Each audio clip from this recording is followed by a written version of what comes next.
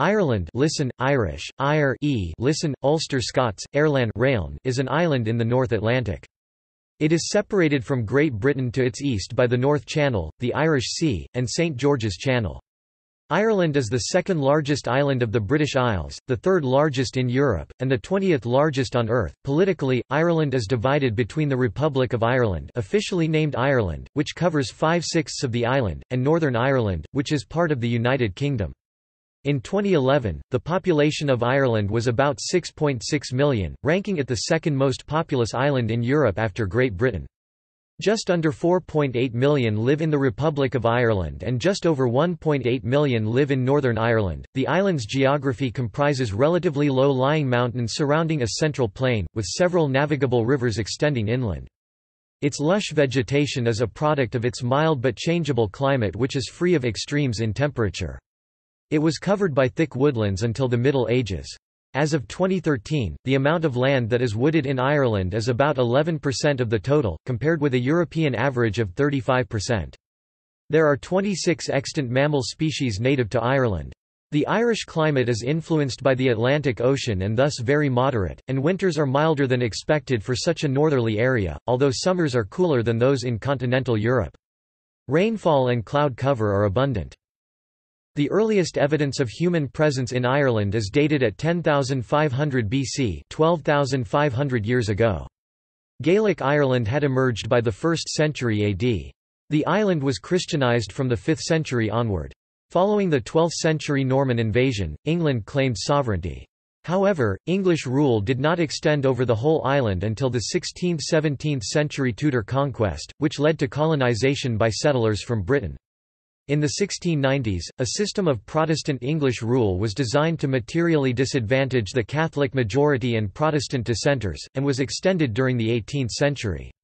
With the Acts of Union in 1801, Ireland became a part of the United Kingdom. A war of independence in the early 20th century was followed by the partition of the island, creating the Irish Free State, which became increasingly sovereign over the following decades, and Northern Ireland, which remained a part of the United Kingdom. Northern Ireland saw much civil unrest from the late 1960s until the 1990s. This subsided following a political agreement in 1998. In 1973 the Republic of Ireland joined the European Economic Community while the United Kingdom, and Northern Ireland, as part of it, did the same. Irish culture has had a significant influence on other cultures, especially in the fields of literature. Alongside mainstream Western culture, a strong indigenous culture exists, as expressed through Gaelic games, Irish music and the Irish language. The island's culture shares many features with that of Great Britain, including the English language, and sports such as association football, rugby, horse racing, and golf. Name. The names Ireland and Ire derive from Old Irish Ariu. This in turn comes from the Proto-Celtic *Iveru, compare Welsh Iverden, which is also the source of Latin Hibernia. Iveru derives from a root meaning fat, prosperous. History. Prehistoric Ireland. During the last glacial period, and up until about 10,000 BC, most of Ireland was periodically covered in ice. Sea levels were lower and Ireland, like Great Britain, formed part of continental Europe. By 16,000 BC, rising sea levels due to ice melting caused Ireland to become separated from Great Britain. Later, around 6000 BC, Great Britain itself became separated from continental Europe. The earliest evidence of human presence in Ireland is dated at 10,500 BC, demonstrated by a butchered bear bone found in a cave in County Clare. It is not until about 8000 BC, however, that more sustained occupation of the island has been shown, with evidence for Mesolithic communities around the island.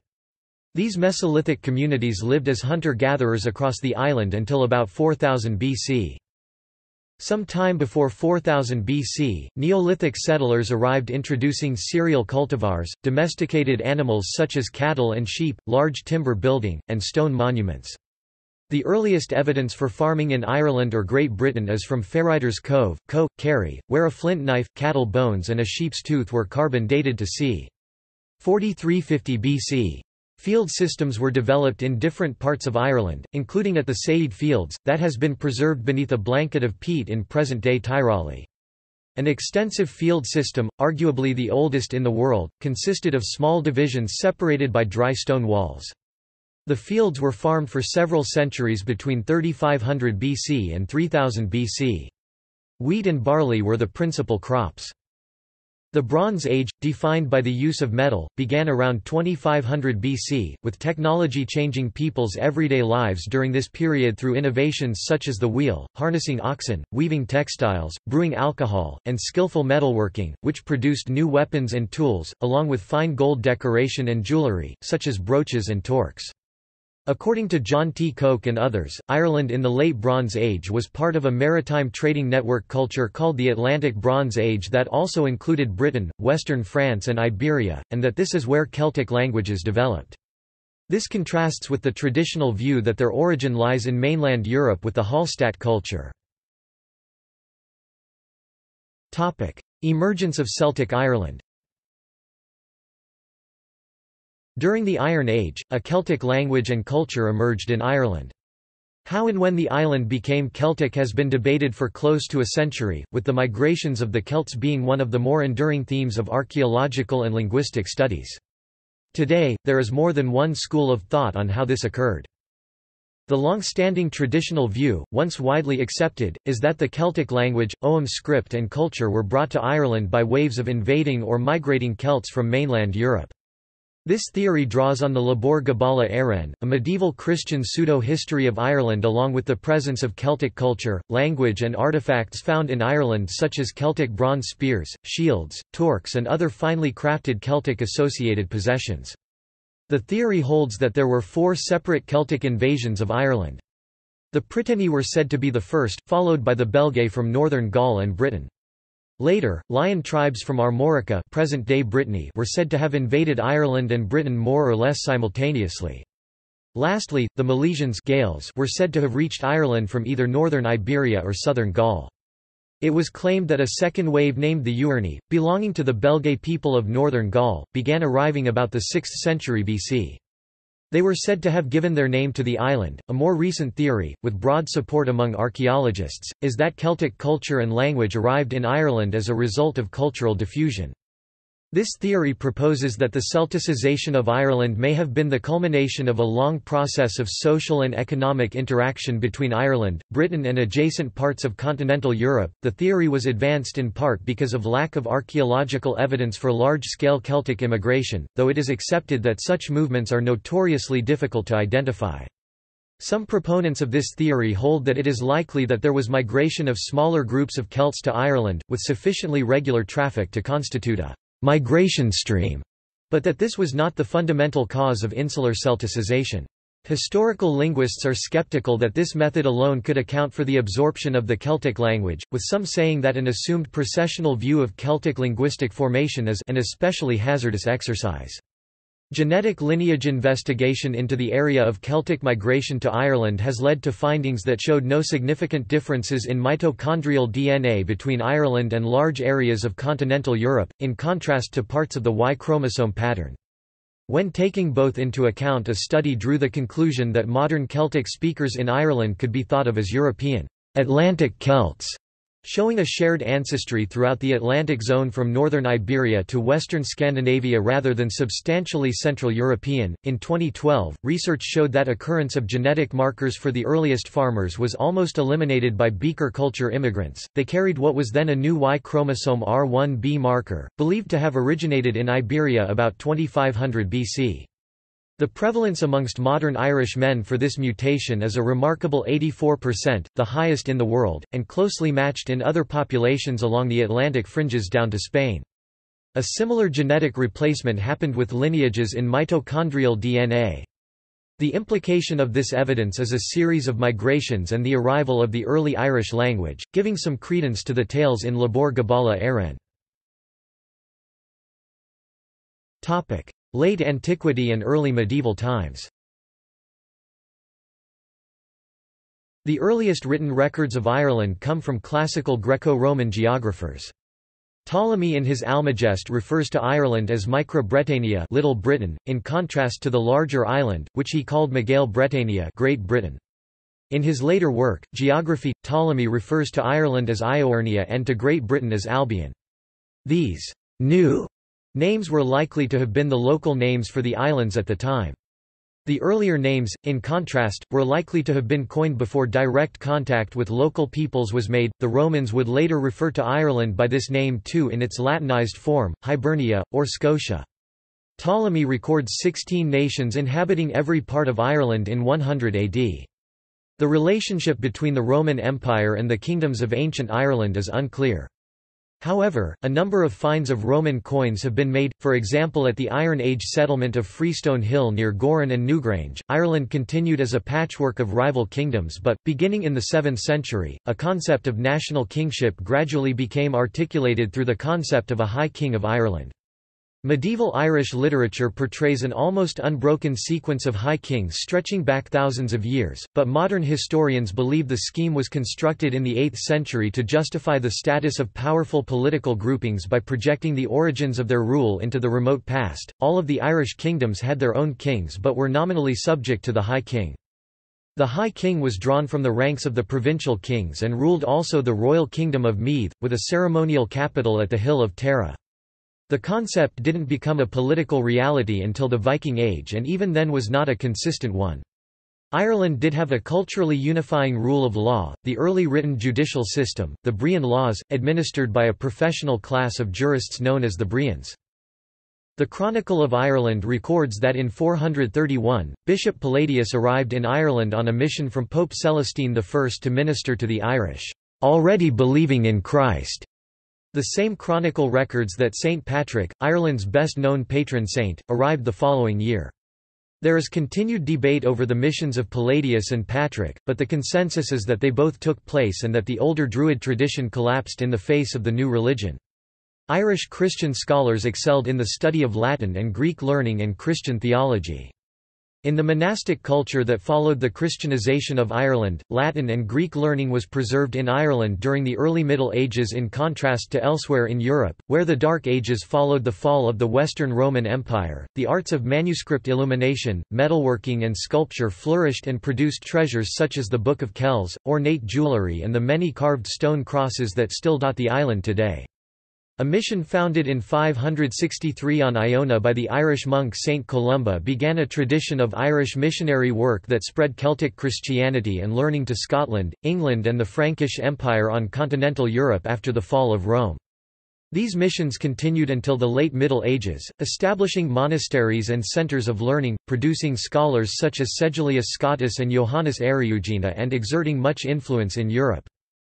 From the 9th century, waves of Viking raiders plundered Irish monasteries and towns. These raids added to a pattern of raiding and endemic warfare that was already deep-seated in Ireland. The Vikings also were involved in establishing most of the major coastal settlements in Ireland, Dublin, Limerick, Cork, Wexford, Waterford, as well as other smaller settlements. Norman and English invasions.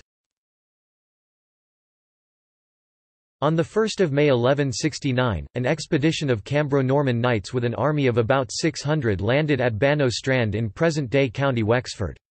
It was led by Richard de Clare, called Strongbow due to his prowess as an archer.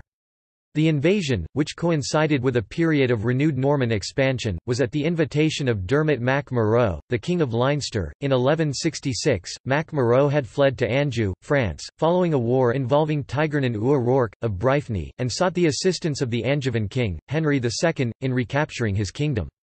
In 1171, Henry arrived in Ireland in order to review the general progress of the expedition. He wanted to re-exert royal authority over the invasion which was expanding beyond his control. Henry successfully reimposed his authority over Strongbow and the Cambro-Norman warlords and persuaded many of the Irish kings to accept him as their overlord, an arrangement confirmed in the 1175 Treaty of Windsor. The invasion was legitimized by the provisions of the papal bull Laudabiliter, issued by Adrian IV in 1155. The bull encouraged Henry to take control in Ireland in order to oversee the financial and administrative reorganisation of the Irish Church and its integration into the Roman Church system. Some restructuring had already begun at the ecclesiastical level following the Synod of Kells in 1152. There has been significant controversy regarding the authenticity of Laudabiliter, and there is no general agreement as to whether the bull was genuine or a forgery. In 1172, the new pope, Alexander III, further encouraged Henry to advance the integration of the Irish Church with Rome. Henry was authorized to impose a tithe of 1 penny per hearth as an annual contribution. This church levy, called Peter's Pence, is extant in Ireland as a voluntary donation. In turn, Henry accepted the title of Lord of Ireland, which Henry conferred on his younger son, John Lackland, in 1185. This defined the Irish state as the Lordship of Ireland. When Henry's successor died unexpectedly in 1199, John inherited the crown of England and retained the Lordship of Ireland. Over the century that followed, Norman feudal law gradually replaced the Gaelic Brian law, so that by the late 13th century the Norman Irish had established a feudal system throughout much of Ireland. Norman settlements were characterized by the establishment of baronies, manors, towns and the seeds of the modern county system. A version of the Magna Carta, the Great Charter of Ireland, substituting Dublin for London and the Irish Church for the English Church at the time, the Catholic Church, was published in 1216 and the Parliament of Ireland was founded in 1297. From the mid-14th century, after the Black Death, Norman settlements in Ireland went into a period of decline. The Norman rulers and the Gaelic Irish elites intermarried and the areas under Norman rule became Gaelicized. In some parts, a hybrid Hiberno-Norman culture emerged.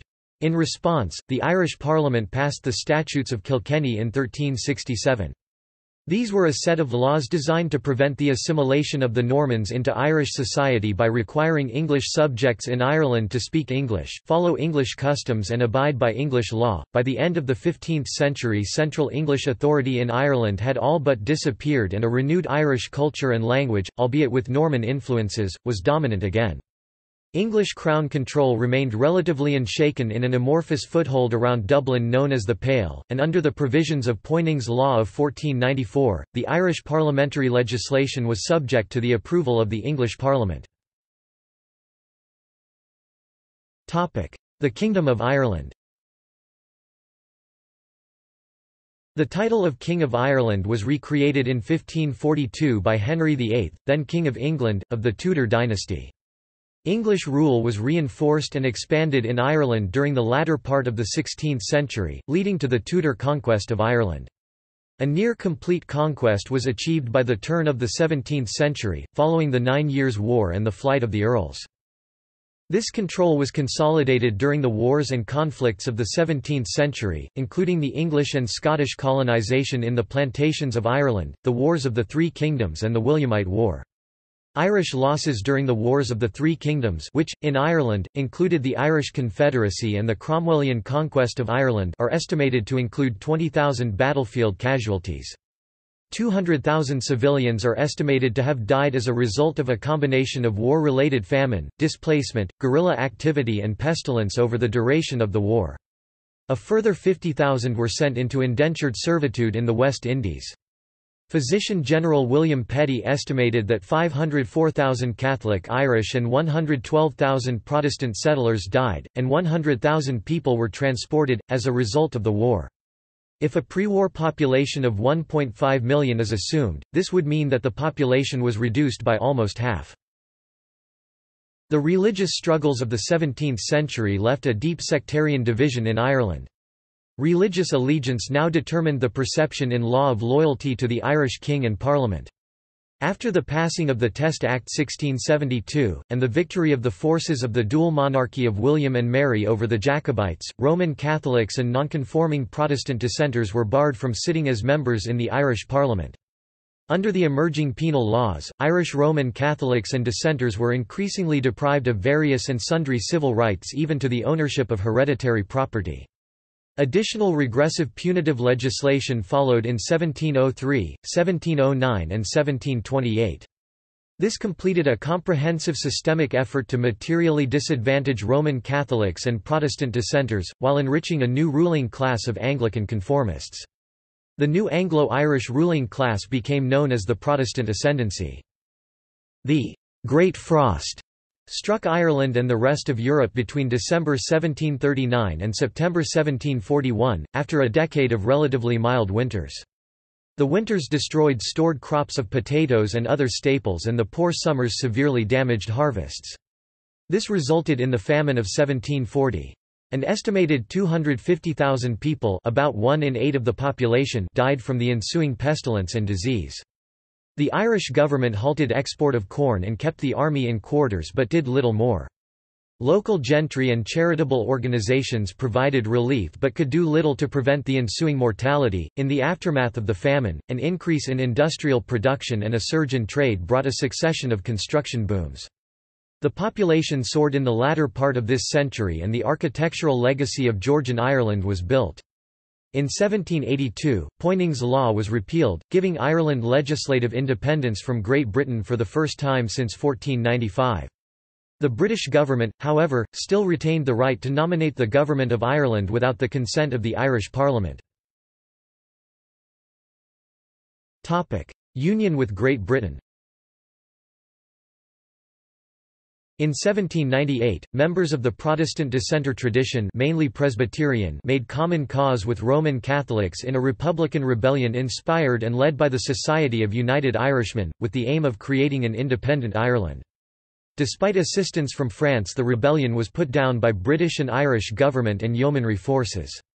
In 1800, the British and Irish parliaments both passed Acts of Union that, with effect from 1 January 1801, merged the Kingdom of Ireland and the Kingdom of Great Britain to create a United Kingdom of Great Britain and Ireland. The passage of the Act in the Irish Parliament was ultimately achieved with substantial majorities, having failed on the first attempt in 1799. According to contemporary documents and historical analysis, this was achieved through a considerable degree of bribery, with funding provided by the British Secret Service Office, and the awarding of peerages, places and honours to secure votes. Thus, the Parliament in Ireland was abolished and replaced by a united Parliament at Westminster in London, though resistance remained, as evidenced by Robert Emmet's failed Irish Rebellion of 1803.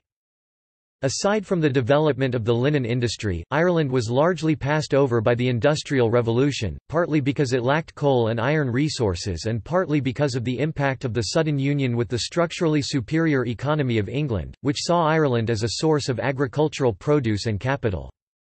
The Great Famine of 1845–1851 devastated Ireland, as in those years Ireland's population fell by one-third.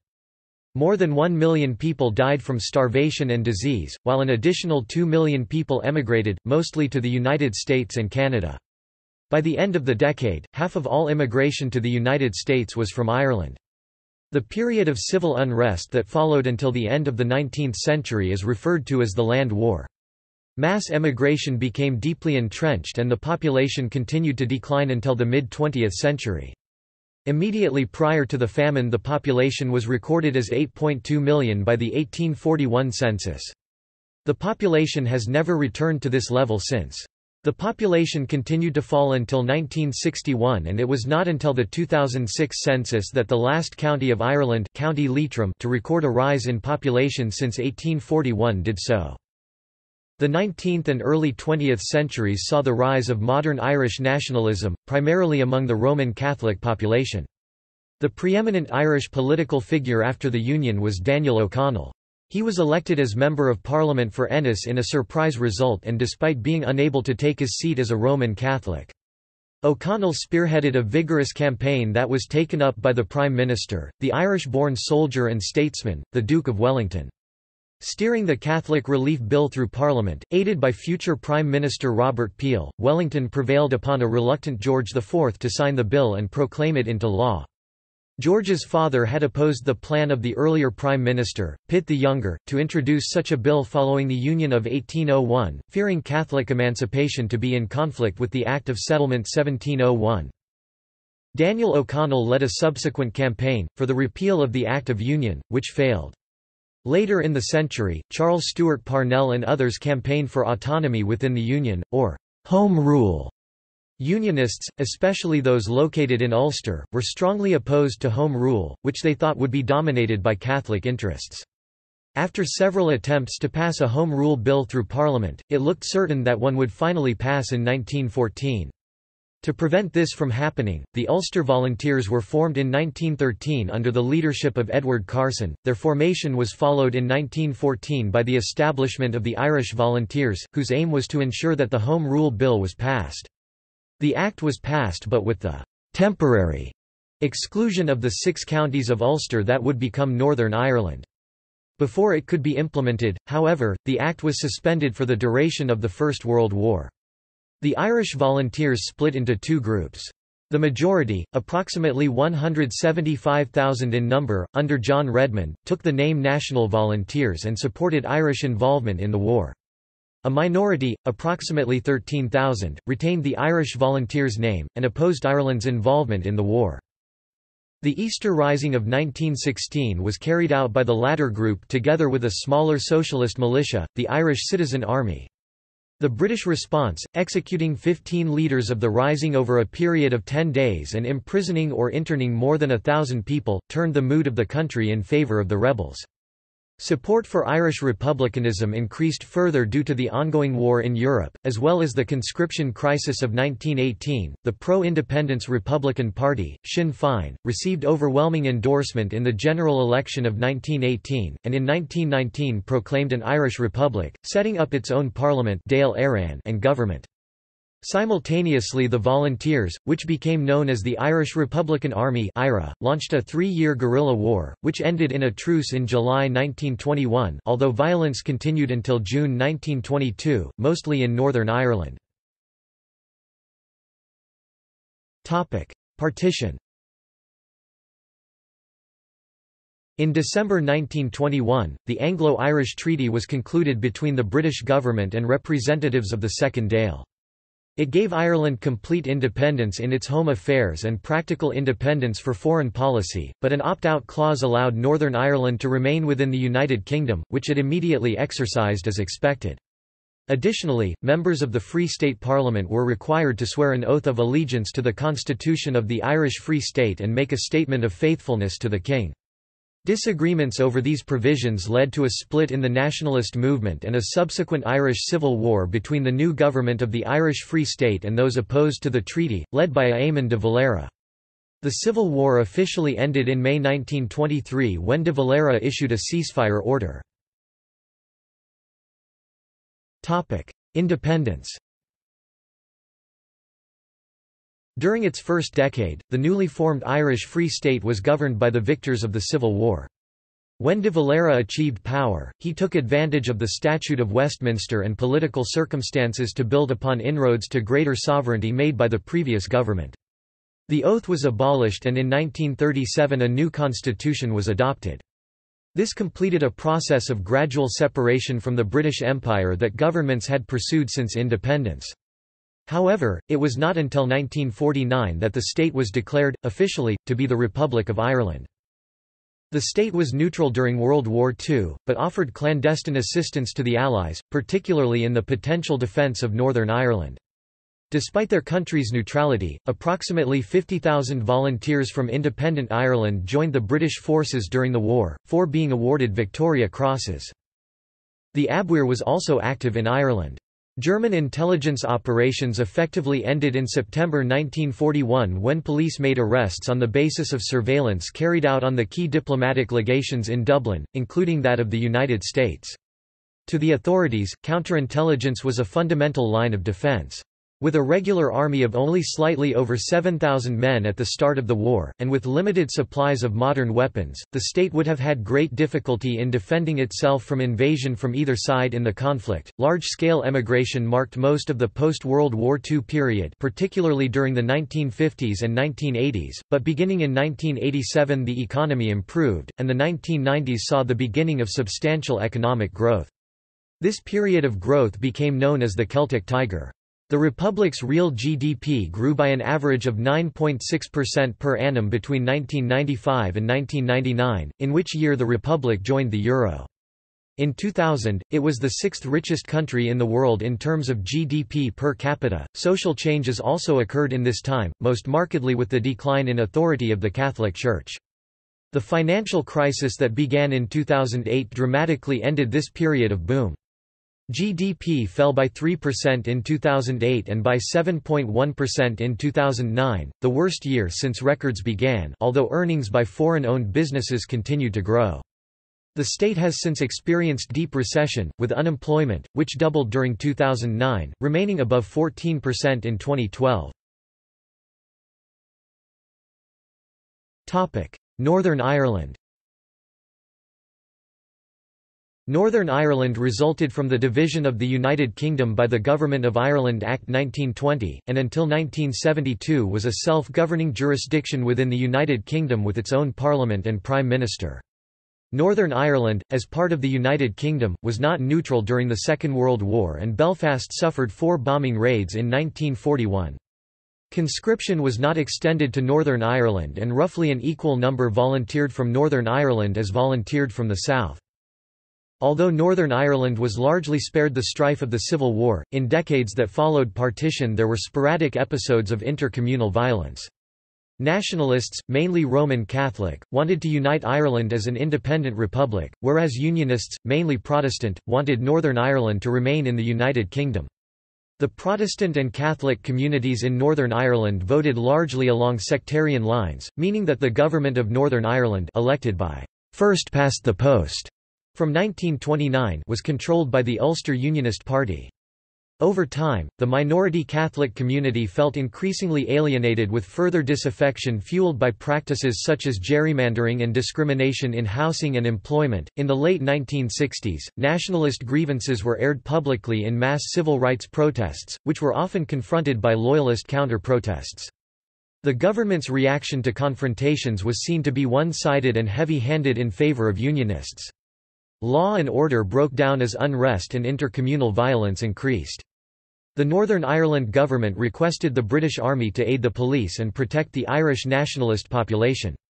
In 1969, the paramilitary Provisional IRA, which favoured the creation of a united Ireland, emerged from a split in the Irish Republican Army and began a campaign against what it called the British occupation of the Six Counties. Other groups, on both the Unionist side and the Nationalist side, participated in violence, and a period known as the Troubles began. Over 3,600 deaths resulted over the subsequent 3 decades of conflict.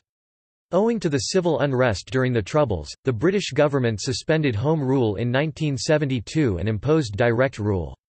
There were several unsuccessful attempts to end the Troubles politically, such as the Sunningdale Agreement of 1973. In 1998, following a ceasefire by the Provisional IRA and multi-party talks, the Good Friday Agreement was concluded as a treaty between the British and Irish governments, annexing the text agreed in the multi-party talks. The substance of the agreement, formally referred to as the Belfast Agreement, was later endorsed by referendums in both parts of Ireland. The agreement restored self-government to Northern Ireland on the basis of power sharing in a regional executive drawn from the major parties in a new Northern Ireland Assembly, with entrenched protections for the 2 main communities. The executive is jointly headed by a First Minister and Deputy First Minister drawn from the Unionist and Nationalist parties.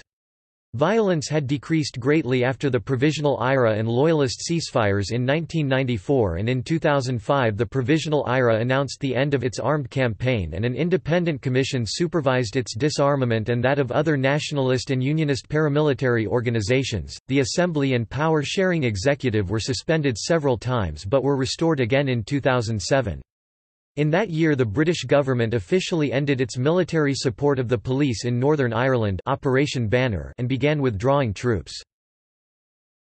On 27 June 2012, Northern Ireland's Deputy First Minister and former IRA commander, Martin McGuinness, shook hands with Queen Elizabeth II in Belfast, symbolising reconciliation between the 2 sides.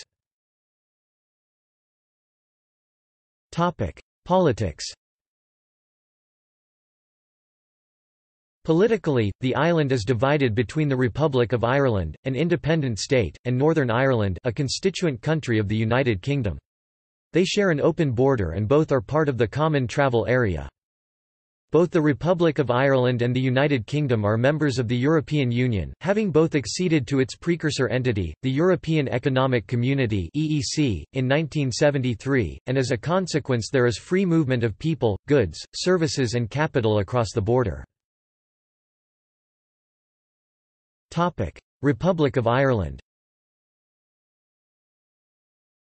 The Republic of Ireland is a parliamentary democracy based on the British model, with a written constitution and a popularly elected president who has mostly ceremonial powers. The government is headed by a Prime Minister, the Taoiseach, who is appointed by the President on the nomination of the lower house of Parliament, the Dáil. Members of the government are chosen from both the Dáil and the upper house of Parliament, the Seanad. Its capital is Dublin. The Republic today ranks amongst the wealthiest countries in the world in terms of GDP per capita and in 2015 was ranked the sixth most developed nation in the world by the United Nations Human Development Index.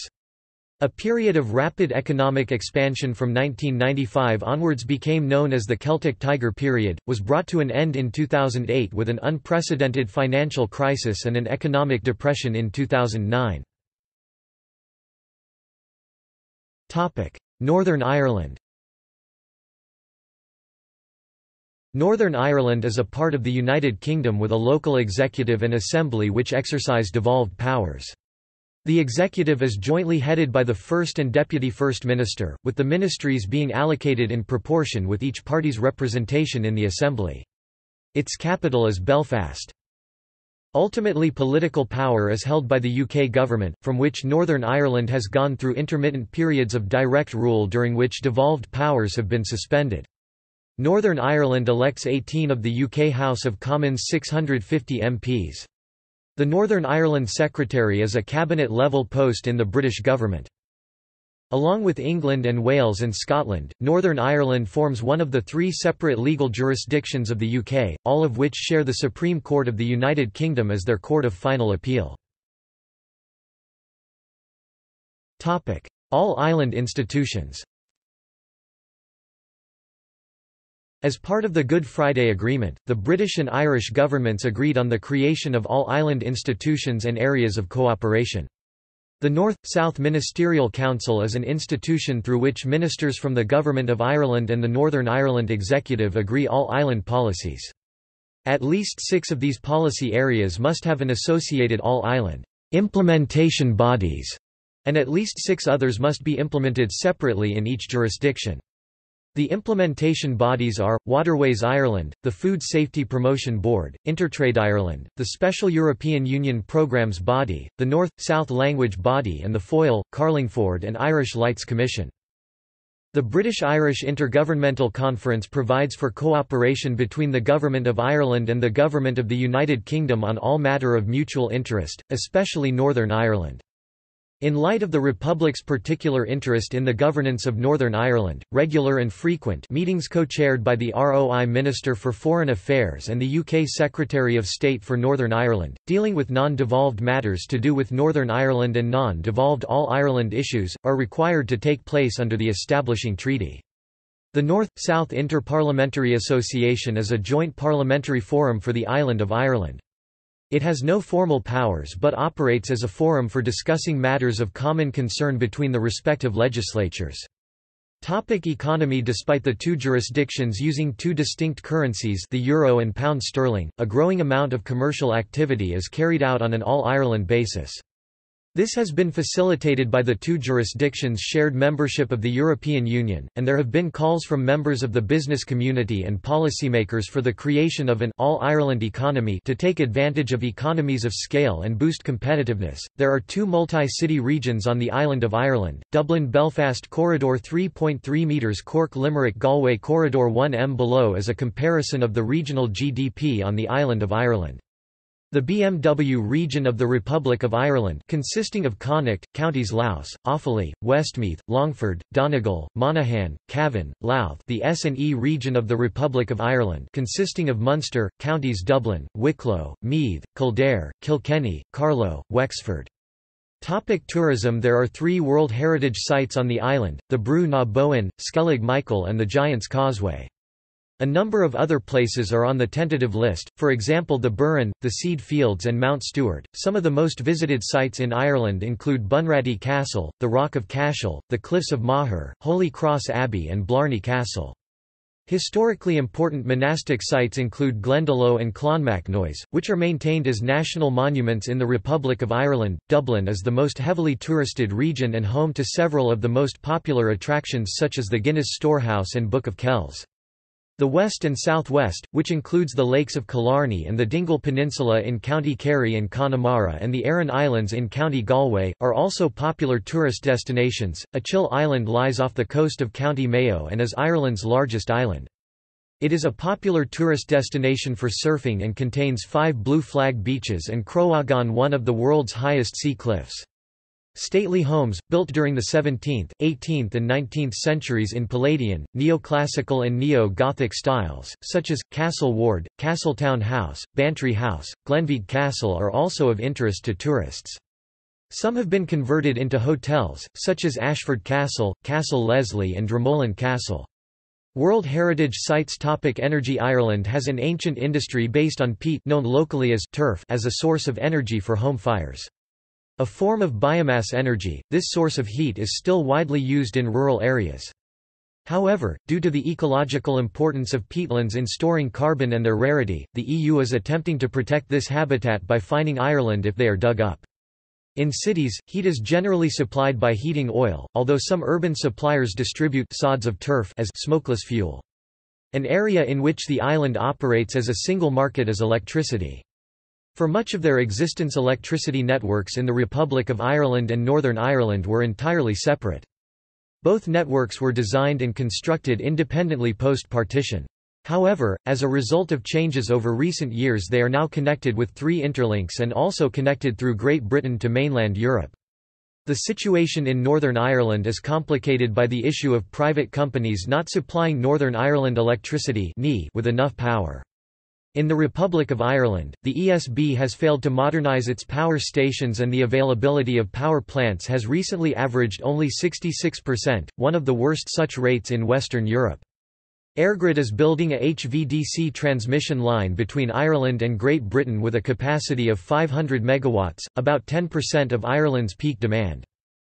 As with electricity, the natural gas distribution network is also now all-island, with a pipeline linking Gormanston, County Meath, and Ballyclare, County Antrim.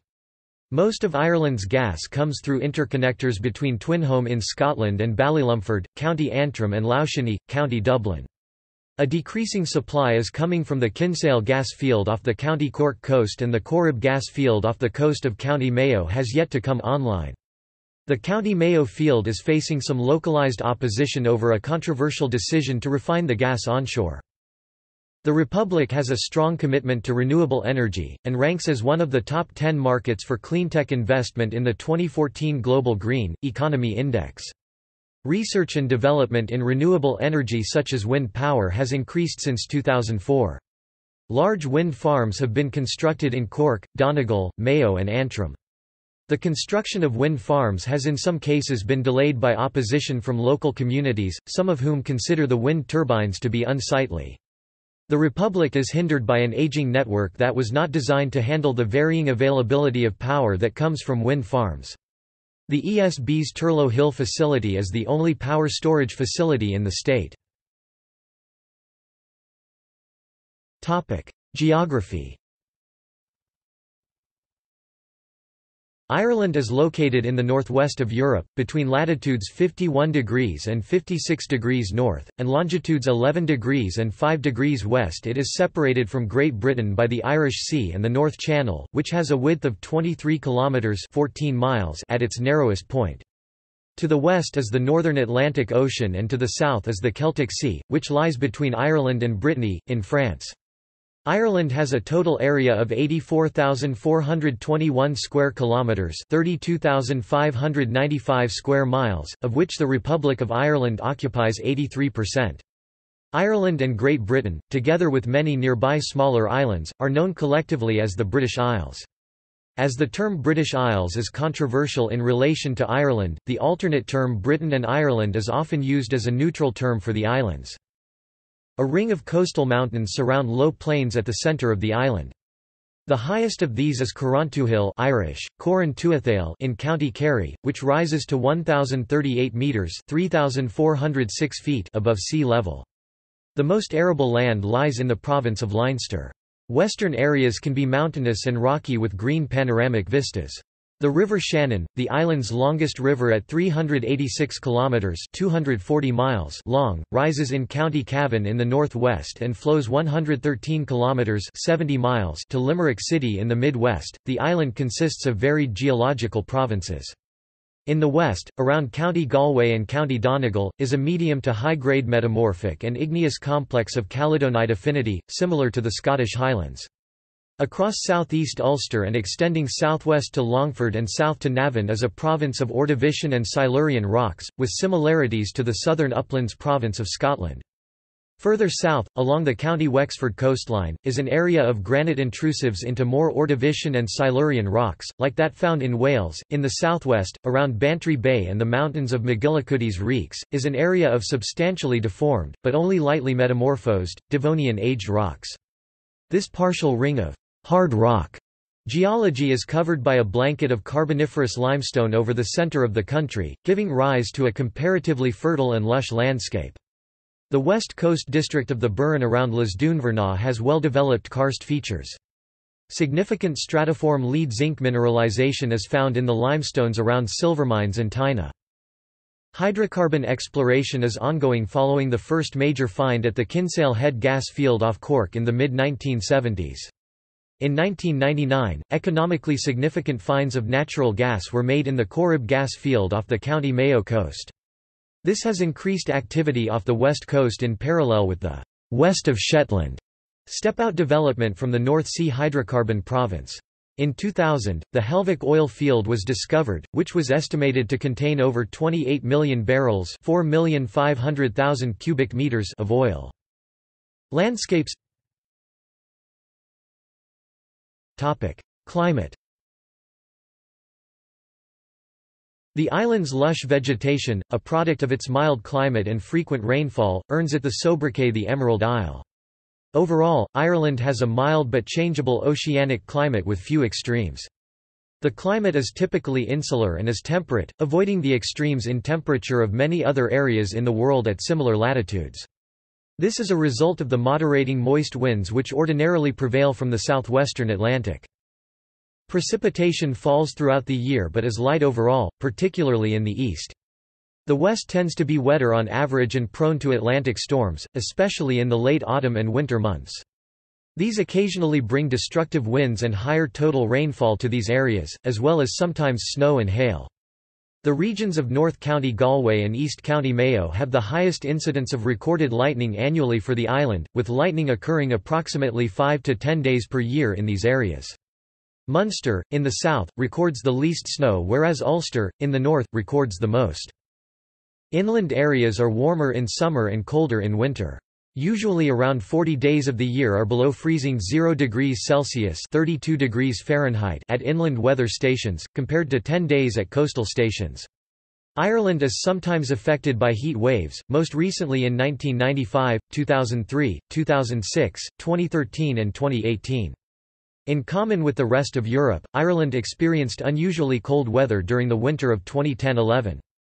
Temperatures fell as low as -17.2 degrees Celsius (1 degree Fahrenheit) in County Mayo on 20 December and up to a metre 3 feet of snow fell in mountainous areas. Flora and fauna. Because Ireland became isolated from mainland Europe by rising sea levels before the last ice age had completely finished, it has fewer land animal and plant species than Great Britain, which separated later, or mainland Europe. There are 55 mammal species in Ireland and of them only 26 land mammal species are considered native to Ireland. Some species, such as, the red fox, hedgehog and badger, are very common, whereas others, like the Irish hare, red deer and pine marten are less so. Aquatic wildlife, such as species of sea turtle, shark, seal, whale, and dolphin, are common off the coast. About 400 species of birds have been recorded in Ireland. Many of these are migratory, including the barn swallow. Several different habitat types are found in Ireland, including farmland, open woodland, temperate broadleaf and mixed forests, conifer plantations, peat bogs and a variety of coastal habitats. However, agriculture drives current land use patterns in Ireland, limiting natural habitat preserves, particularly for larger wild mammals with greater territorial needs. With no large apex predators in Ireland other than humans and dogs, such populations of animals as semi-wild deer that cannot be controlled by smaller predators, such as the fox, are controlled by annual culling. There are no snakes in Ireland and only one species of reptile, the common lizard, is native to the island.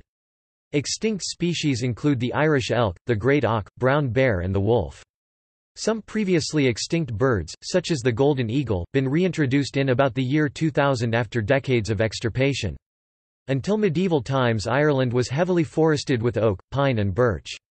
Forests today cover about 12.6% of Ireland, of which 4,450 square kilometres or 1 million acres is owned by COILT, the Republic's forestry service. As of 2012, the Republic is one of the least forested countries in Europe. Much of the land is now covered with pasture and there are many species of wild flower. Gorse Ilex europaeus, a wild furze, is commonly found growing in the uplands and ferns are plentiful in the more moist regions, especially in the western parts. It is home to hundreds of plant species, some of them unique to the island, and has been invaded by some grasses, such as Spartina anglica. The algal and seaweed flora is that of the cold temperate variety. The total number of species is 574 and is distributed as follows: 264 rhodophyta, red algae, 152 Phaeophyceae, brown algae including kelps, 114 chlorophyta, green algae, 31 cyanophyta, blue-green algae. Rarer species include Itanoa marginifera, J. agave, Masuda and Giri schmidtzia hiscockiana mags and Giri gelidella calcicola mags and Giri gelidium magsiae rico and Giri halaminia latifolia P.L. cruan and H. M. cruan ex Kutzing. The island has been invaded by some algae, some of which are now well established. For example, Asparagopsis armara Harvey, which originated in Australia and was first recorded by M. de Valera in 1939, Colpomenia peregrina sauvageau, which is now locally abundant and first recorded in the 1930s, Sargassum muticum Yendo Fensholt, now well established in a number of localities on the south, west, and northeast coasts. Codium fragile ssp, fragile formerly reported as ssp. Tomentosum, now well established, Codium fragile ssp. Atlanticum has been established to be native, although for many years it was regarded as an alien species. Because of its mild climate, many species, including subtropical species such as palm trees, are grown in Ireland. Phytogeographically, Ireland belongs to the Atlantic European province of the Circumboreal region within the Boreal Kingdom. The island itself can be subdivided into two ecoregions, the Celtic broadleaf forests and North Atlantic moist mixed forests. Impact of agriculture. The long history of agricultural production, coupled with modern intensive agricultural methods such as pesticide and fertilizer use and runoff from contaminants into streams, rivers and lakes, impact the natural fresh water ecosystems and have placed pressure on biodiversity in Ireland. A land of green fields for crop cultivation and cattle rearing limits the space available for the establishment of native wild species. Hedgerows, however, traditionally used for maintaining and demarcating land boundaries, act as a refuge for native wild flora. This ecosystem stretches across the countryside and acts as a network of connections to preserve remnants of the ecosystem that once covered the island. Subsidies under the Common Agricultural Policy, which supported agricultural practices that preserved hedgerow environments, are undergoing reforms. The Common Agricultural Policy had in the past subsidized potentially destructive agricultural practices, for example by emphasizing production without placing limits on indiscriminate use of fertilizers and pesticides, but reforms have gradually decoupled subsidies from production levels and introduced environmental and other requirements. Forest covers about 12.6% of the country, most of it designated for commercial production. Forested areas typically consist of monoculture plantations of non-native species, which may result in habitats that are not suitable for supporting native species of invertebrates. Remnants of native forest can be found scattered around the island, in particular in the Killarney National Park. Natural areas require fencing to prevent overgrazing by deer and sheep that roam over uncultivated areas. Grazing in this manner is one of the main factors preventing the natural regeneration of forests across many regions of the country. 32.2% of all of Ireland's greenhouse gas emissions are due to agriculture. Demographics. People have lived in Ireland for over 9,000 years. The different eras are termed Mesolithic, Neolithic, Bronze Age, and Iron Age. Early historical and genealogical records note the existence of major groups such as the Cruthan, Corcu Loig, Dal Riata, Dairine, Dairtine, Delbna, Arain, Lagan, Ulaid. Slightly later major groups included the Connachta, Sianachta, Iaganachta. Smaller groups included the Ithactuatha, Siatakati, Calray, Sierrage, Conmaicna, Dartre, Daisi, Isle, Furbolg, Fortuatha, Galenga, Gamanrage, Mayortine, Muskreg, Partrage, Soghain, Uidhne, Ui Main, Ui Liathane. Many survived into late medieval times, others vanished as they became politically unimportant. Over the past 1,200 years, Vikings, Normans, Welsh, Flemings, Scots, English, Africans, Eastern Europeans and South Americans have all added to the population and have had significant influences on Irish culture. Ireland's largest religious group is Christianity. The largest denomination is Roman Catholicism, representing over 73% for the island and about 87% of the Republic of Ireland.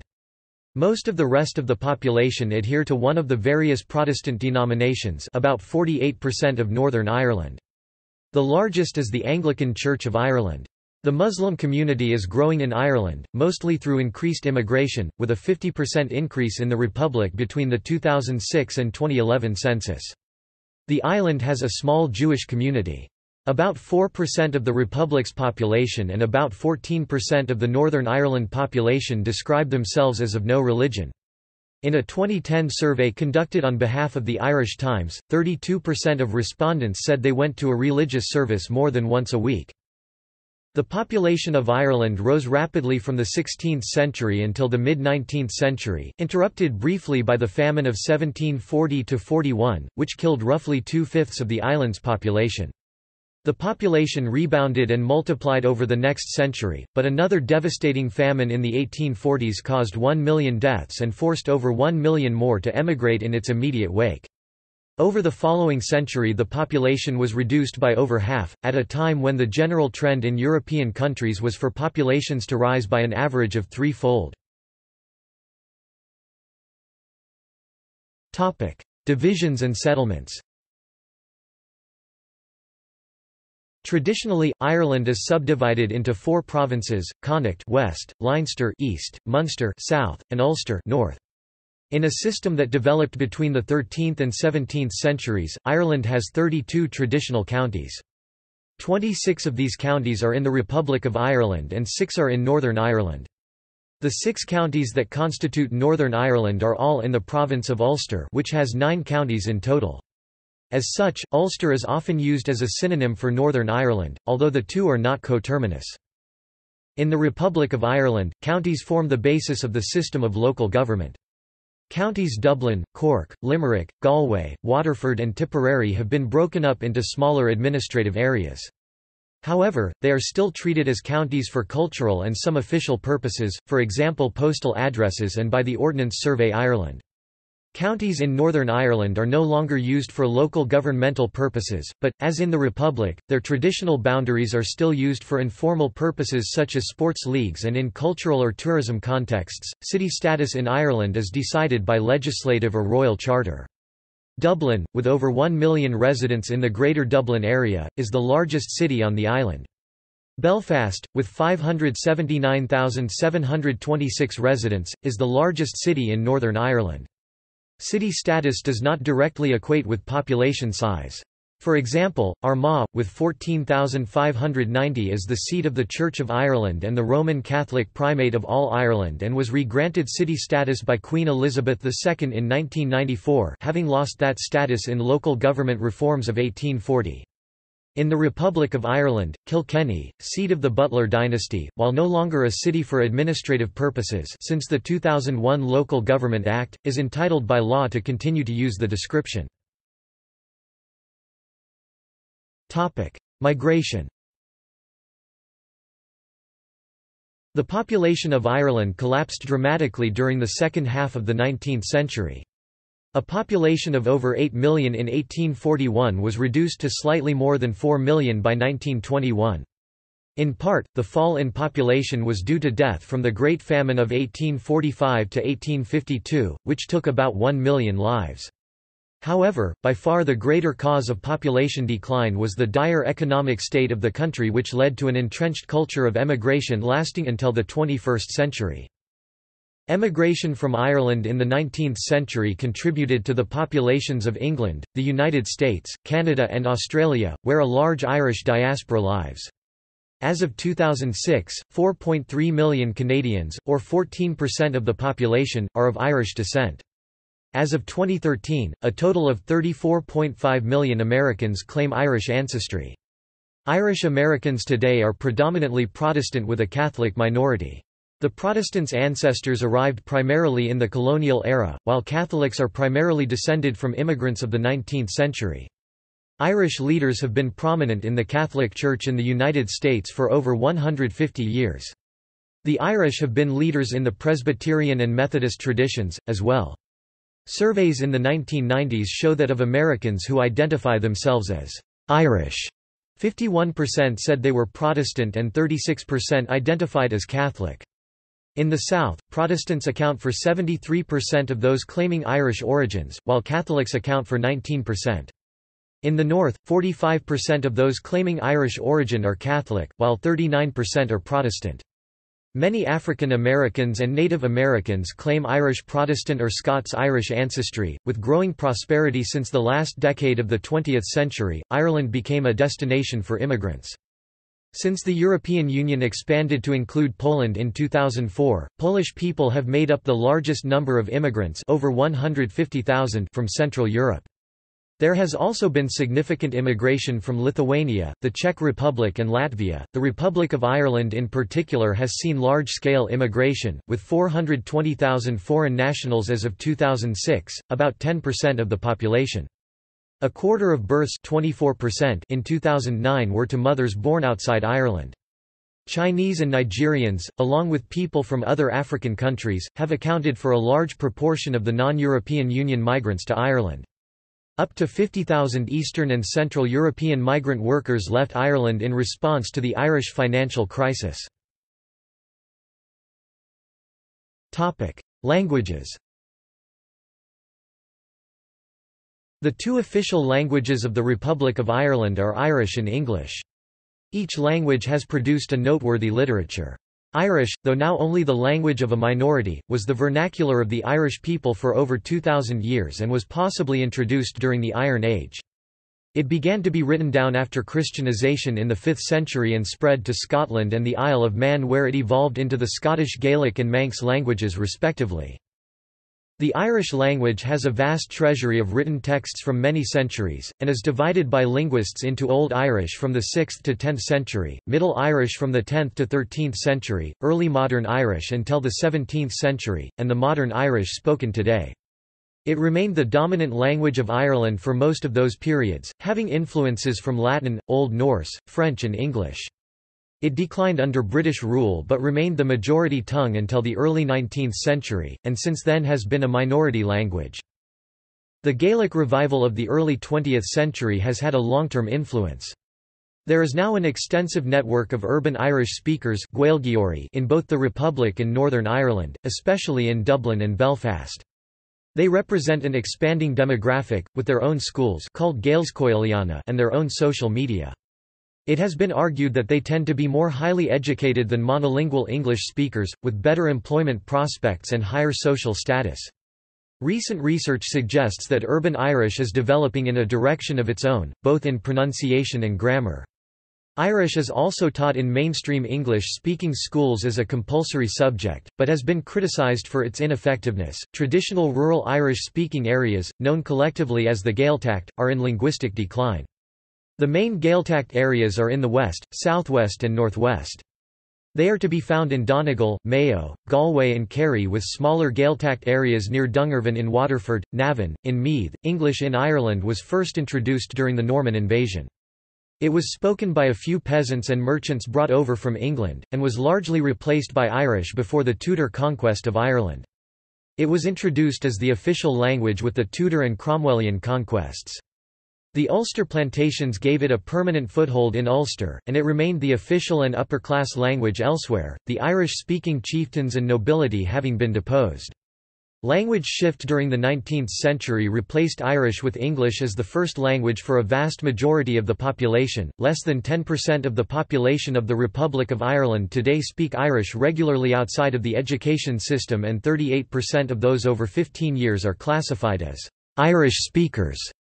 In Northern Ireland, English is the de facto official language, but official recognition is afforded to Irish, including specific protective measures under Part 3 of the European Charter for Regional or Minority Languages. A lesser status, including recognition under Part 2 of the Charter, is given to Ulster Scots dialects, which are spoken by roughly 2% of Northern Ireland residents, and also spoken by some in the Republic of Ireland. Since the 1960s, with the increase in immigration, many more languages have been introduced, particularly deriving from Asia and Eastern Europe. Shelta, the language of the nomadic Irish travellers, is native to Ireland. Culture. Ireland's culture comprises elements of the culture of ancient peoples, later immigrant and broadcast cultural influences, chiefly Gaelic culture, Anglicization, Americanization, and aspects of broader European culture. In broad terms, Ireland is regarded as one of the Celtic nations of Europe, alongside Scotland, Wales, Cornwall, Isle of Man and Brittany. This combination of cultural influences is visible in the intricate designs termed Irish interlace or Celtic knotwork. These can be seen in the ornamentation of medieval religious and secular works. The style is still popular today in jewellery and graphic art, as is the distinctive style of traditional Irish music and dance, and has become indicative of modern Celtic culture in general. Religion has played a significant role in the cultural life of the island since ancient times, and since the 17th century plantations, has been the focus of political identity and divisions on the island. Ireland's pre-Christian heritage fused with the Celtic Church following the missions of St. Patrick in the 5th century. The Hiberno-Scottish missions, begun by the Irish monk St. Columba, spread the Irish vision of Christianity to pagan England and the Frankish Empire. These missions brought written language to an illiterate population of Europe during the Dark Ages that followed the fall of Rome, earning Ireland the sobriquet, the Island of Saints and Scholars. Since the 20th century, the Irish pubs worldwide have become, especially those with a full range of cultural and gastronomic offerings, outposts of Irish culture. The Republic of Ireland's national theatre is the Abbey Theatre, which was founded in 1904, and the National Irish Language Theatre is Antabdharc, which was established in 1928 in Galway. Playwrights such as Sean O'Casey, Brian Friel, Sebastian Barry, Conor McPherson and Billy Roche are internationally renowned.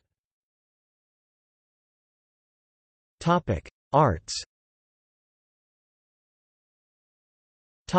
Literature. Ireland has made a large contribution to world literature in all its branches, both in Irish and English. Poetry in Irish is among the oldest vernacular poetry in Europe, with the earliest examples dating from the 6th century. Irish remained the dominant literary language down to the 19th century, despite the spread of English from the 17th century on. Prominent names from the medieval period and later include Geoffrey Finn O'Dalley (14th century), Davy Ó Bruadair (17th century), and Eogan Ó Rathail (18th century). Iblin Dubh ní Chonail c. 1743 c. 1800 was an outstanding poet in the oral tradition. The latter part of the 19th century saw a rapid replacement of Irish by English. By 1900, however, cultural nationalists had begun the Gaelic revival, which saw the beginnings of a modern literature in Irish. This was to produce a number of notable writers, including Mairton Ó Cadéan, Mair Mhac and Tsaoi and others. Irish-language publishers such as Cócéim and Cló Iar Chonacht continue to produce scores of titles every year.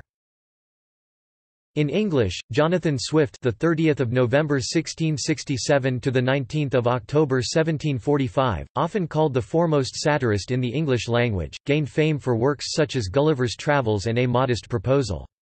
Other notable 18th-century writers of Irish origin included Oliver Goldsmith and Richard Brinsley Sheridan, though they spent most of their lives in England. The Anglo-Irish novel came to the fore in the 19th century, featuring such writers as Charles Kickham, William Carleton, and in collaboration Edith Somerville and Violet Florence Martin. The playwright and poet Oscar Wilde, noted for his epigrams, was born in Ireland.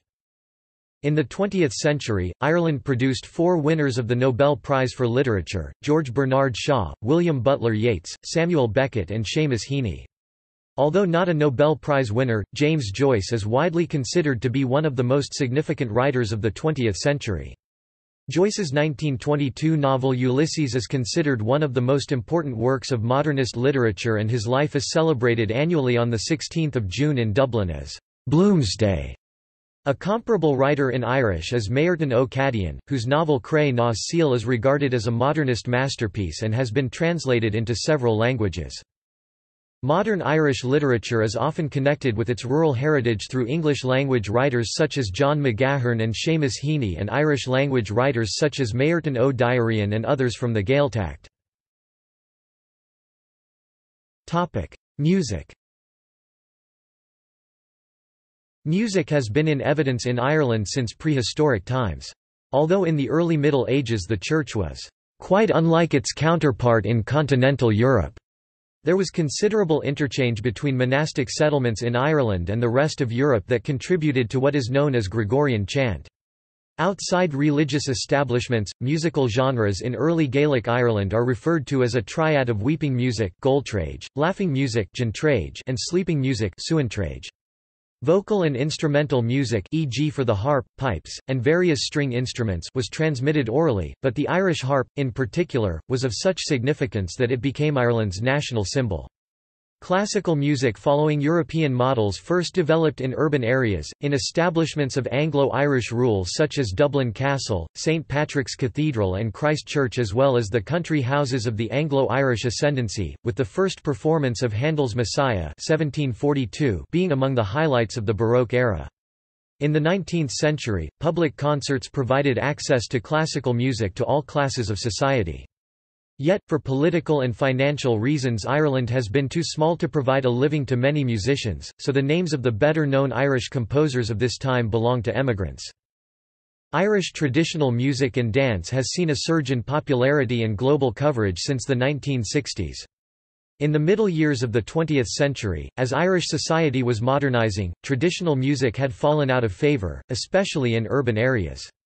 However, during the 1960s, there was a revival of interest in Irish traditional music led by groups such as the Dubliners, the Chieftains, the Wolfe Tones, the Clancy Brothers, Sweeney's Men, and individuals like Sean O'Riata and Christy Moore. Groups and musicians including Horslips, Van Morrison and Thin Lizzy incorporated elements of Irish traditional music into contemporary rock music, and, during the 1970s and 1980s, the distinction between traditional and rock musicians became blurred, with many individuals regularly crossing over between these styles of playing. This trend can be seen more recently in the work of artists like Enya, the Saw Doctors, the Corrs, Sinead O'Connor, Clannad, the Cranberries and the Pogues among others. Art. The earliest known Irish graphic art and sculpture are Neolithic carvings found at sites such as Newgrange and is traced through Bronze Age artifacts and the religious carvings and illuminated manuscripts of the medieval period. During the course of the 19th and 20th centuries, a strong tradition of painting emerged, including such figures as John Butler Yeats, William Orpin, Jack Yates and Louis Le Brocquy. Contemporary Irish visual artists of note include Sean Scully, Kevin Abosh, and Alice Marr. Science. The Irish philosopher and theologian Johannes Scotus Eriugena was considered one of the leading intellectuals of the early Middle Ages. Sir Ernest Henry Shackleton, an Irish explorer, was one of the principal figures of Antarctic exploration. He, along with his expedition, made the first ascent of Mount Erebus and the discovery of the approximate location of the South Magnetic Pole. Robert Boyle was a 17th-century natural philosopher, chemist, physicist, inventor and early gentleman scientist. He is largely regarded one of the founders of modern chemistry and is best known for the formulation of Boyle's law. 19th-century physicist, John Tyndall, discovered the Tyndall effect. Father Nicholas Joseph Callan, professor of natural philosophy in Maynooth College, is best known for his invention of the induction coil, transformer, and he discovered an early method of galvanization in the 19th century. Other notable Irish physicists include Ernest Walton, winner of the 1951 Nobel Prize in Physics. With Sir John Douglas Cockcroft, he was the first to split the nucleus of the atom by artificial means and made contributions to the development of a new theory of wave equation. William Thomson, or Lord Kelvin, is the person whom the absolute temperature unit, the Kelvin, is named after. Sir Joseph Larmor, a physicist and mathematician, made innovations in the understanding of electricity, dynamics, thermodynamics and the electron theory of matter. His most influential work was Ether and Matter, a book on theoretical physics published in 1900. George Johnston Stoney introduced the term electron in 1891. John Stuart Bell was the originator of Bell's theorem and a paper concerning the discovery of the Bell-Jacques-Adler anomaly and was nominated for a Nobel Prize.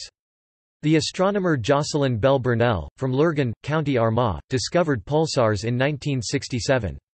Notable mathematicians include Sir William Rowan Hamilton, famous for work in classical mechanics and the invention of quaternions. Francis Isidro Edgeworth's contribution of the Edgeworth box remains influential in neoclassical microeconomic theory to this day, while Richard Cantillon inspired Adam Smith, among others. John B. Cosgrave was a specialist in number theory and discovered a 2000-digit prime number in 1999 and a record composite Fermat number in 2003. John Lytton Singh made progress in different fields of science, including mechanics and geometrical methods in general relativity. He had mathematician John Nash as one of his students.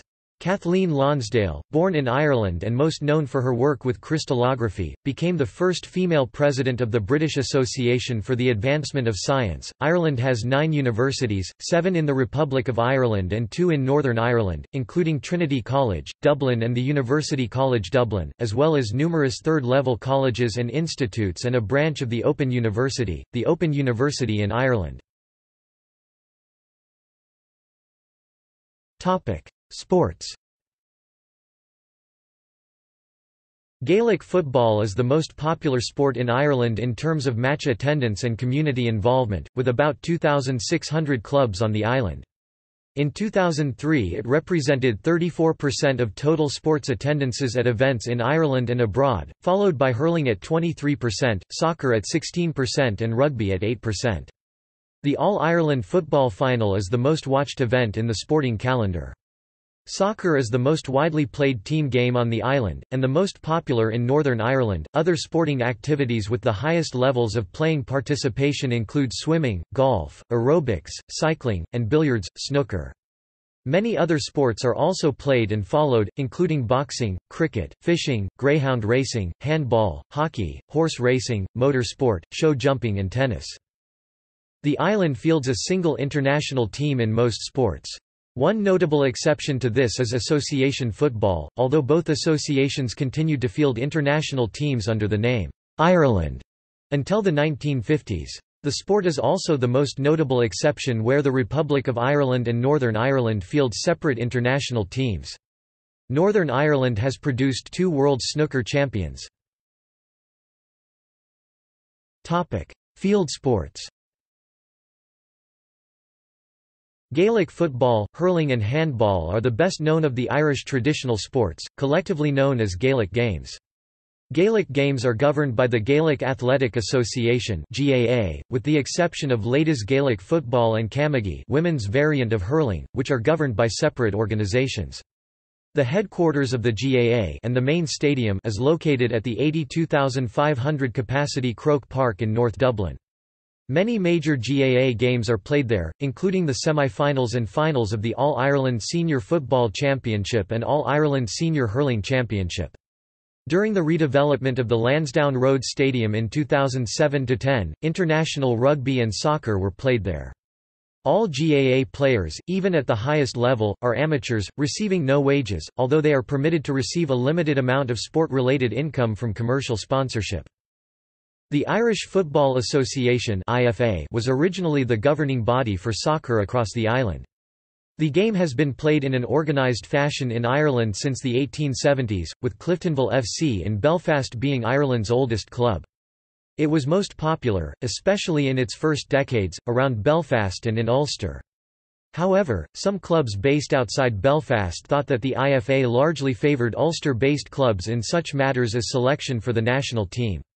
In 1921, following an incident in which, despite an earlier promise, the IFA moved an Irish Cup semi-final replay from Dublin to Belfast, Dublin-based clubs broke away to form the Football Association of the Irish Free State. Today the Southern Association is known as the Football Association of Ireland (FAI).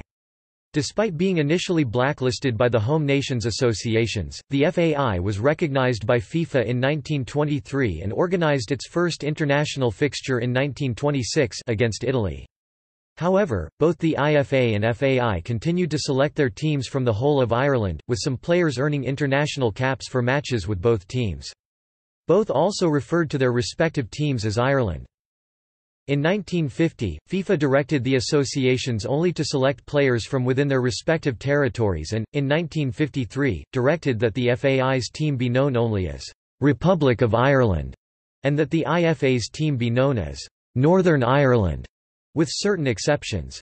Northern Ireland qualified for the World Cup finals in 1958, reaching the quarter-finals, 1982 and 1986 and the European Championship in 2016.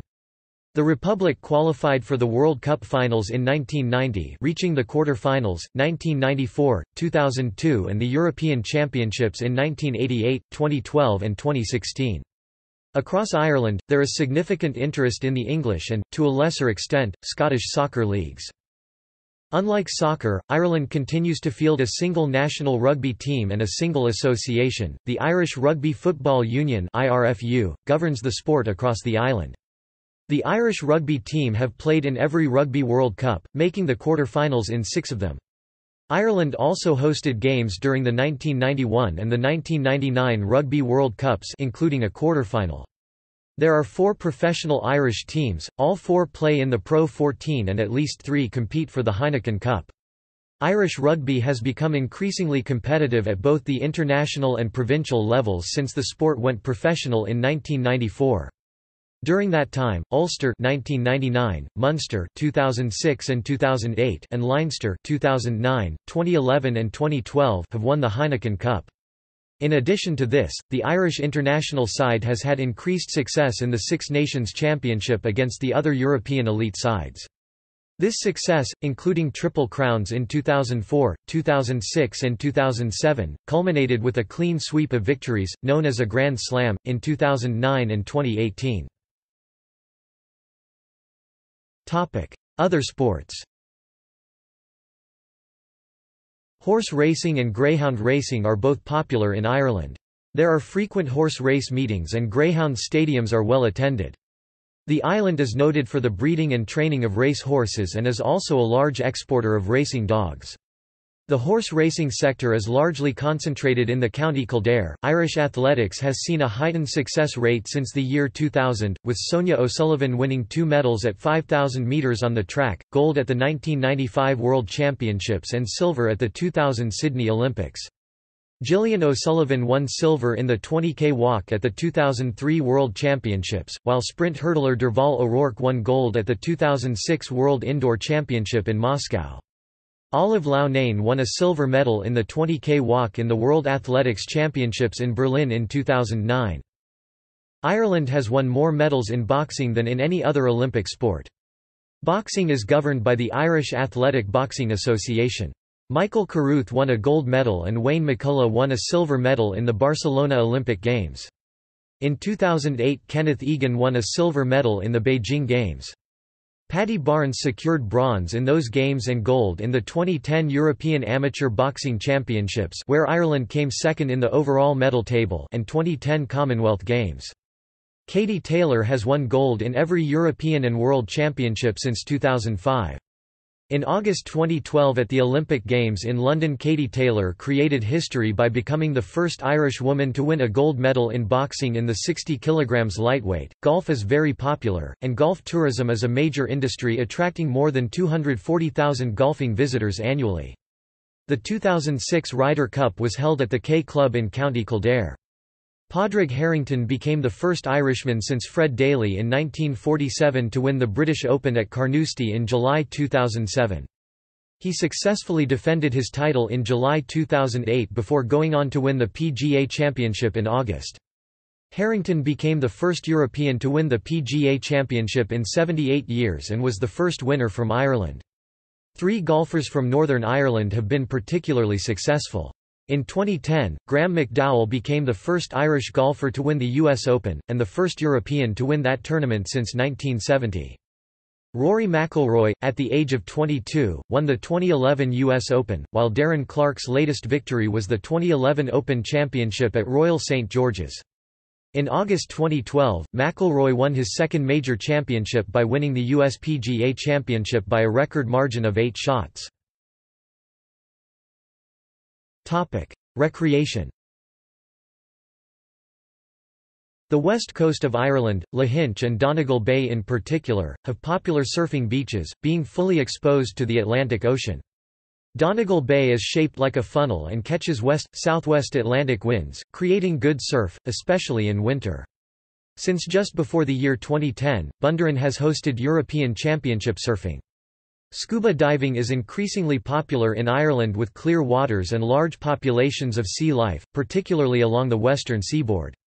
There are also many shipwrecks along the coast of Ireland, with some of the best wreck dives being in Malin Head and off the County Cork coast, with thousands of lakes, over 14,000 kilometres (8,700 miles) of fish-bearing rivers and over 3,700 kilometres (2,300 miles) of coastline. Ireland is a popular angling destination. The temperate Irish climate is suited to sport angling. While salmon and trout fishing remain popular with anglers, salmon fishing in particular received a boost in 2006 with the closing of the salmon driftnet fishery. Coarse fishing continues to increase its profile. Sea angling is developed with many beaches mapped and signposted, and the range of sea angling species is around 80. Food and drink. Food and cuisine in Ireland takes its influence from the crops grown and animals farmed in the island's temperate climate and from the social and political circumstances of Irish history. For example, whilst from the Middle Ages until the arrival of the potato in the 16th century the dominant feature of the Irish economy was the herding of cattle, the number of cattle a person owned was equated to their social standing. Thus herders would avoid slaughtering a milk-producing cow. For this reason, pork and white meat were more common than beef, and thick fatty strips of salted bacon known as rashers and the eating of salted butter, i.e. a dairy product rather than beef itself, have been a central feature of the diet in Ireland since the Middle Ages. The practice of bleeding cattle and mixing the blood with milk and butter, not unlike the practice of the Maasai, was common, and black pudding, made from blood, grain, usually barley, and seasoning, remains a breakfast staple in Ireland. All of these influences can be seen today in the phenomenon of the breakfast roll. The introduction of the potato in the second half of the 16th century heavily influenced cuisine thereafter. Great poverty encouraged a subsistence approach to food, and by the mid-19th century the vast majority of the population sufficed with a diet of potatoes and milk. A typical family, consisting of a man, a woman and 4 children, would eat 18 stone 110 kilograms of potatoes a week.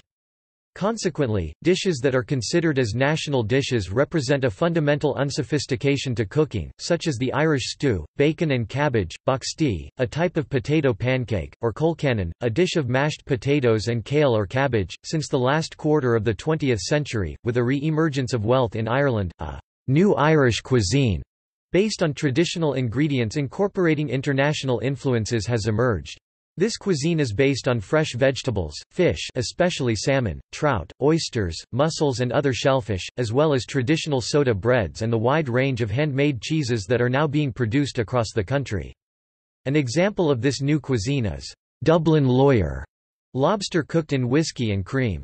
The potato remains, however, a fundamental feature of this cuisine, and the Irish remain the highest per capita consumers of potatoes in Europe. Traditional regional foods can be found throughout the country, for example caddle in Dublin or drisheen in Cork, both a type of sausage, or blaa, a doughy white bread particular to Waterford. Ireland once dominated the world's market for whiskey, producing 90% of the world's whiskey at the start of the 20th century.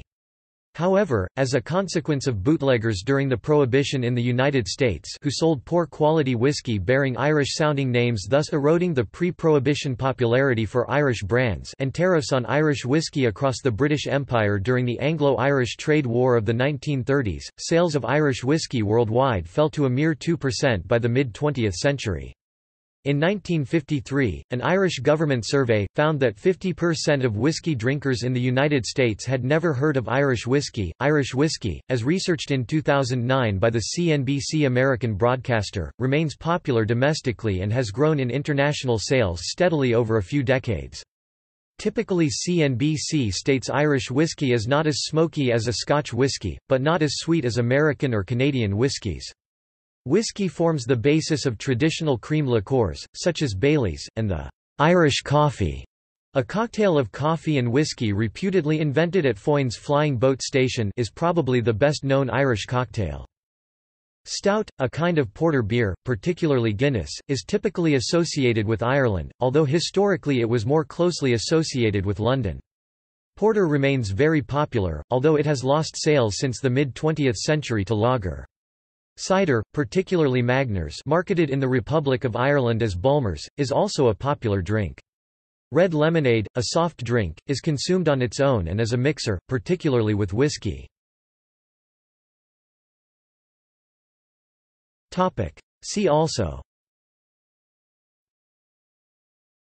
Irish states since 1171, List of divided islands, List of Ireland-related topics, List of islands of Ireland, List of Irish people. Notes. References. Bibliography. External links. Wikimedia Atlas of Ireland, Government of Ireland, Northern Ireland Executive